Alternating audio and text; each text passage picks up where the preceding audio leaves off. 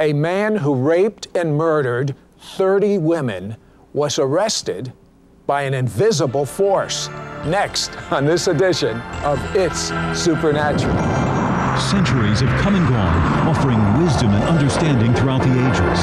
Today, there should be nothing beyond one's power to discover. And yet, the strange, unusual, and mysterious world of the supernatural defies understanding. Stay tuned for a unique and powerful investigation into a curious, undiscovered universe only on It's Supernatural. Hello, I'm Sid Roth, your investigative reporter. It's going to be hard for you to believe, but on December 11th, 1981, a woman was praying, and she felt an impression to go to a Kmart department store, and she drove to the store, got out of her car, and Margy Palm, what happened? Well, I was walking to my car, and when I got to the car, I felt something in my back, and I thought, what is that? And I turned around, and there was this man standing there. He was shaking and crying, and he had dressed in black. He had a gun about that big, not a small handgun, a big 38 caliber revolver, and he had it stuck in me. And then when I turned around, he stuck it right here. And he said, I am the man who killed the girl last night at, it was at a bar in San Antonio, Texas, where I live. And he said, and I have cut a man's heart out in prison, and if you don't do exactly what I tell you to do, I'm going to kill you. And I knew he was serious. I'd never seen anybody remotely like this man except on TV. And so, and the other thing was I hadn't read the paper, so I didn't know that this man had done this, but it was headlines of our papers, newspapers, and friends of mine told me there were helicopters circling San Antonio looking for this man. So, I mean, what he said was bad enough, but had you known that this was a man that murdered and raped 30 women, and the thing that's kind of amazing is there was a certain profile he was looking for. He was looking for a woman, because these are the women that he had murdered and raped previously that looked exactly like Margy. But she didn't know any of this, so the gun's in your ribs. What's the first thing you thought? Yeah, well, the first thing I thought was, I'm going to die today. That was the first thought that came into my mind. And I could feel this terror trying to come on me. I could feel my body starting to shake.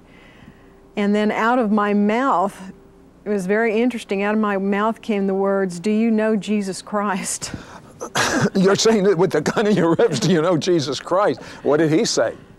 He said, no, I don't want to know Jesus Christ, lady. He said, get in the car and sit on your hands until I decide what we're going to do.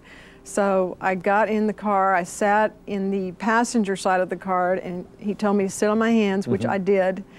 And he stuck his gun right here in my ribs, and he told me, if you try to escape, I will shoot this gun and kill you. So, and I knew he was serious. I'd never seen anybody like this man. So anyway, I started to pray, and I was like this in my car, and I was praying, and all of a sudden I saw like a picture inside of myself, and I also saw scriptures from the Bible, like there they were in front of me.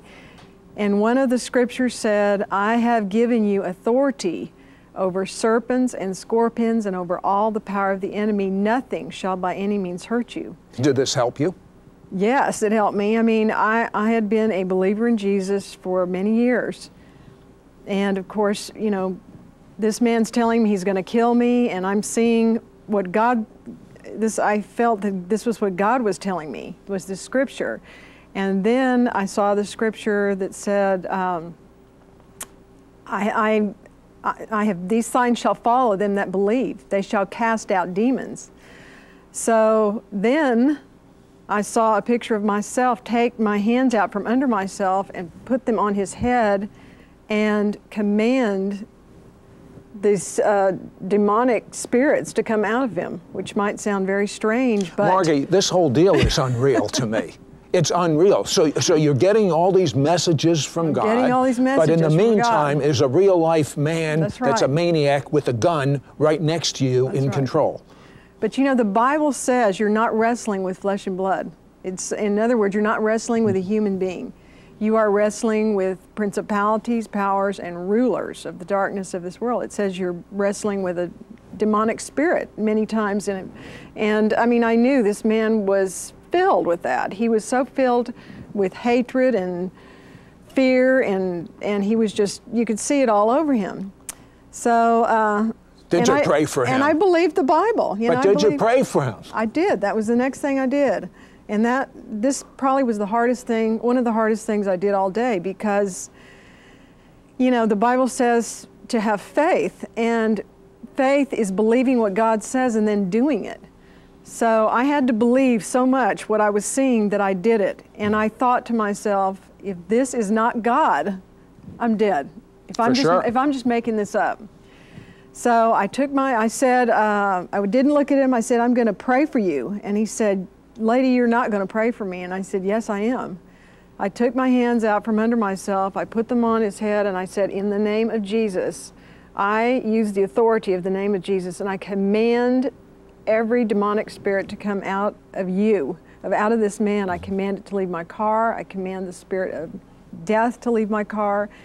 And I am telling you today that this man will be serving Jesus before today is over. And I mean, I was screaming this in the car.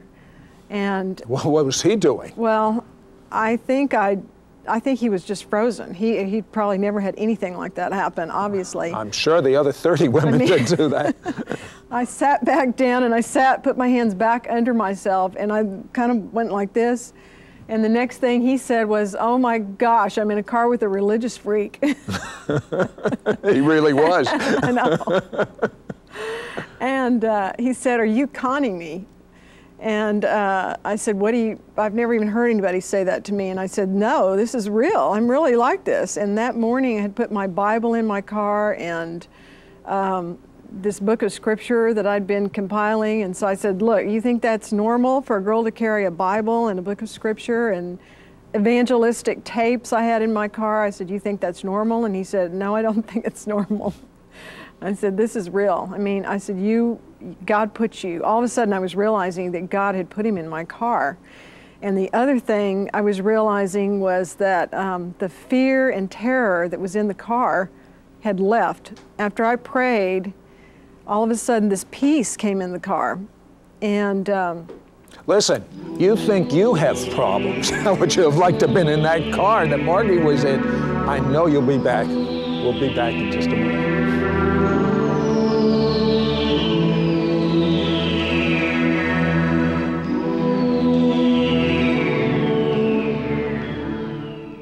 Hello, YouTube, Mishpocha. Mishpocha is a Hebrew word. It means family. This is Sid Roth. Welcome to my world, where it's naturally supernatural. If you've been blessed by this show, please subscribe. Then click the bell so you won't miss a single episode of It's Supernatural.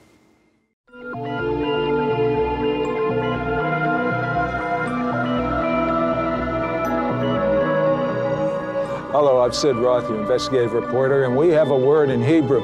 It's called chutzpah. It means nerve. And Margy Palm had nerve. She was in a car with a psychopathic rapist murderer, had just murdered 30 women that looked exactly like her, one just a few hours earlier, and she puts her hands on him and prays that he be set free. He calls her a religious fanatic, and he drives her to a secluded spot. And what happened next, Margy? Well, the next thing that happened was he said to me, I don't know why, but I don't feel like raping you. I feel more love coming out of you than anybody I've ever known in my life. I don't know why. I mean, I don't understand. Are you an angel, or who are you? And I don't understand why you're not afraid of me. And I said, well, you know, Jesus is not going to appear to you unless it's a phenomena, but he appears through his people. And you are being confronted with Jesus Christ today, with his love, because all day he was telling me that he said, I have so much hatred in me. If there is a God, there's no way he can get it out of me. And I would say, well, the only reason I'm in this car is because God put me in the car with you. And so when I wasn't afraid of him, he started thinking I was an angel. But that was the reason I didn't have fear is because God's power was in the car. I mean, he said, there's a scripture that says there's no fear in love. Perfect love casts out fear. And he was feeling that. Now, what did you feel towards him? That was the other amazing thing was, at first I felt that fear. But after I prayed that prayer, this peace came into my car, and I felt this overwhelming compassion toward him that I don't know that I've ever felt that much compassion for anybody that hates me and is trying to kill me. But I felt this overwhelming love and mercy and compassion for him, and I kept hearing God seemed to be telling me over and over, my mercy endures forever. And I kept thinking to myself, this is God's love. This is how God loves people. And a man as separated from God as this man could feel, that love was able to penetrate it. Yeah, it was penetrating him, because even after a while, I mean, he was saying horrible words, cussing up a storm, really. But every time he'd say a cuss word, he would say, I'm so sorry, lady, I'm saying that. I am so sorry. I know that's offending you. He was starting to become convicted every time he'd say a word, a word that might be offensive to me, which was very interesting. Then we started talking, and he said, I'm never going back to prison again. And I said, well, you're in a prison. Right now, you're in a prison of hate. And I said, there are people that go into prisons and help prisoners, evangelists. And he said, well, like, name one. So I named an evangelist, Kenneth Copeland, who I named. And he said, well, where does this man live? And I said, well, he lives in Fort Worth. And he said, well, I want to go up and see him. And I said, well, I don't know this man personally. So he said, but I want us to go up there. So that's exactly what happened. We ended up, and he wanted to go up through Austin. And when he said that to me, I saw a picture, and I'm sure it was from God, because I saw a road blockade all around Austin. And then I saw a picture of Kerrville, Texas, and I felt that God was telling me to tell him we're supposed to go to Kerrville, and I saw him getting on a bus. And I said, you're supposed to get on a bus. And I told him all this stuff, which all sounds very bizarre and crazy, except this is all written in the newspaper in San Antonio. I mean, it's not, it sounds like I'm making So basically you had a vision showing you there was this road block. He must have thought you were nuts, but how did he think that you were telling him the truth? Well, after I told him this, he said, I want you to go into that convenience store there and get me a paper, cigarettes, and beer. So, he's really trusting you at this point, because you could have gone out the back door. I could have. Or told the man, I've got a psychopath that's with a gun on me. Yeah, I really could have. But I really believed that God had put me there. I felt this peace in me. I felt that God had really put me in the situation. So I bought the beer, I bought the cigarettes, I bought the paper, and I looked down on the paper and I noticed he was headlines of the paper. And it was amazing to me when I looked at it. I still didn't have fear when I looked at it. When I took it back to the car, and he started reading the paper, and he said, have you read this paper before? And I said, no. And he said, he read me the first paragraph, and in the first paragraph it talked about a road blockade around Austin. Exactly what you had seen in the vision, so he knew you were hearing from God. Yeah, I said, that's God. So did he? Yeah, he said, now, where are we supposed to go? He's now asking you, and you're the one he's going to murder and rape. He's asking me. Let me tell you something. If God could love this man, comprehend how much God could love you. God has so much love that you've never even experienced, that you're about to experience. We'll be back right after this word.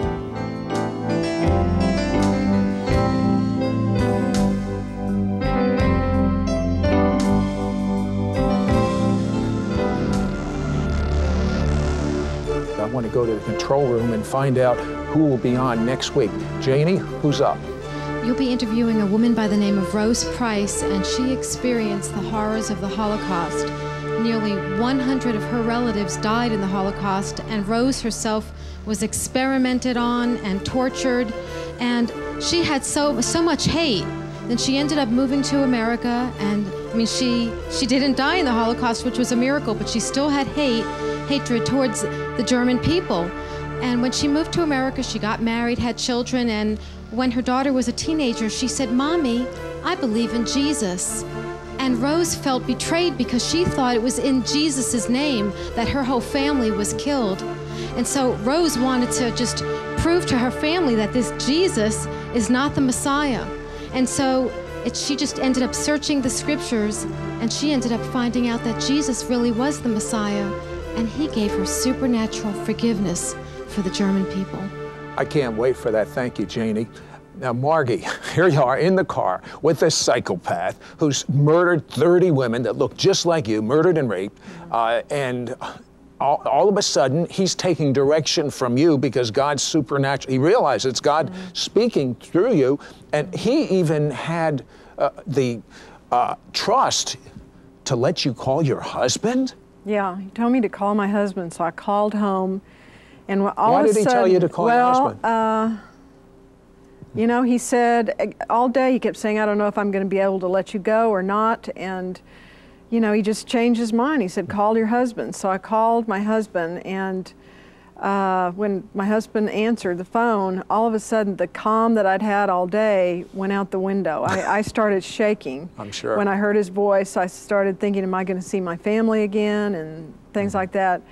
And anyway, when I got off the phone, Stephen was standing there with the gun on me, and he said, you're really upset. And I put my hands on him, and I said, in Jesus' name, I take authority in Jesus' name over the spirit of fear and command it to leave me. And it left immediately, and that peace came back on me.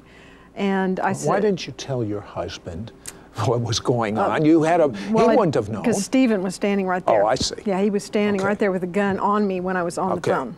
All right. So I couldn't tell him. And he knew something was wrong, and he kept saying, what's the matter? I said, I'll be home later. I'm out shopping. It was Christmas time, so, you know, he just let it go at that. And so after I got off the phone, I was shaken up.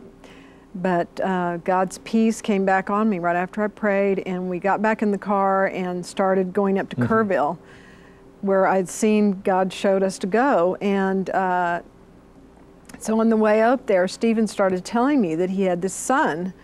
And he said, I haven't told you this, but I have a son. And I said, well, I want to ask you a question. If this son had committed the same crimes that you've committed, I don't know what they are, if he'd done exactly what you did and have done, would you be willing to die for him? And let's just say there is a hell. Would you be willing to go to hell and pay for all of these crimes? That God would say, if you do this, you're going to pay for every crime that your son's committed. Would you be willing to die and go to hell for him?